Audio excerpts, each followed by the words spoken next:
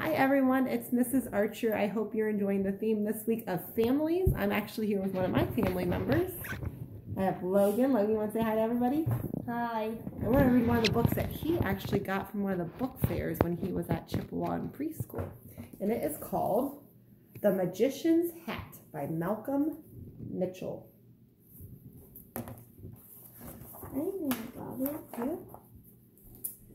Family Fun Day at the library was filled with exciting events.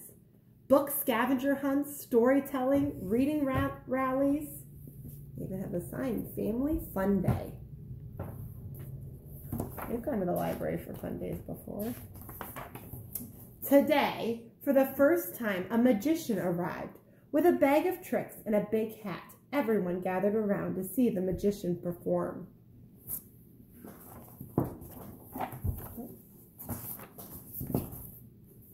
He bent a spoon just by looking at it. He made playing cards float in front of his nose. The magician could even make a coin appear from a puppy's ear. When he waved his wand, a banana vanished. This was just the warm-up act.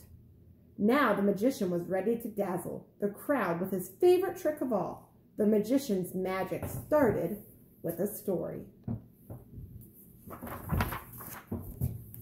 When I was a kid, my mom and dad brought me to this library on Family Fun Day. During the book scavenger hunt, I wandered into the reading room. There were hundreds of books. Books about dogs, books about planes, books about the sun, flowers, rain, cities, and circus dancers. Out of the hundreds of books, one special book jumped out at me. It was a book about magic. I read and read and read every single word on every single page. I discovered that book wasn't just about magic. I learned that books are magic. Even though I was still in the library, those pages and words took me places I had always dreamed of going. This is how I knew I wanted to become a magician when I grew up. Soon after that, I got my magician's hat. The Family Fun Day crowd had grown. Kids from all over town were eager to see more of the magician's magic. He asked them, "What do you want to be when you grow up?" Amy shouted, "I want to be a dentist." The magician invited Amy to reach inside his hat. Amy dug deep, then deeper until she felt something. It's a book," Amy shouted. The magician asked, "What is your book about?"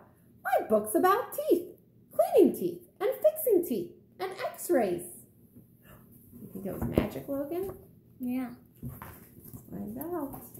Right away, like magic, Amy saw herself holding dental tools, a toothbrush, and a rinsing cup. But in the library where everyone could see, Amy was hugging her book and smiling. Matt had been watching closely. After seeing Amy's magic, he wondered, "What else is in that hat?" he called out. "I want to be a famous football player." Think about what you want to be when you grow up. And so the magician offered Matt his hat. "Let's see what magic you can find inside." Matt reached in way down. There was something that couldn't fit into just one hand. Matt plunged both hands into the hat and pulled. It's a book about football. It even has my name on it. All at once, like magic, Matt was on the field. Running, tackling, catching, punting, sometimes fumbling, sometimes falling, lots of times winning. Ryan called out from the back of the crowd, "Wait a second. This is not magic." Amy's and Matt's parents must have told the magician what they want to be when they grow up. The magician asked Ryan, "What do you want to be when you grow up?" This was Ryan's chance to prove that the magician was a fake. He snickered and said, "A dog." Do you think he really wants to be a dog when he grows up? He's trying to trick the magician. The magician asked Ryan to reach into his magical hat. Ryan said, "I can't feel anything." Sometimes you must really reach and stretch for what you want to be. That's part of the magic. Ryan reached deeper and deeper until his fingers grabbed onto something. He clutched a beautiful book that had nothing to do with dogs. Its pages were filled with letters and paintings and photos and fold-outs, stars, planets, rocket ships.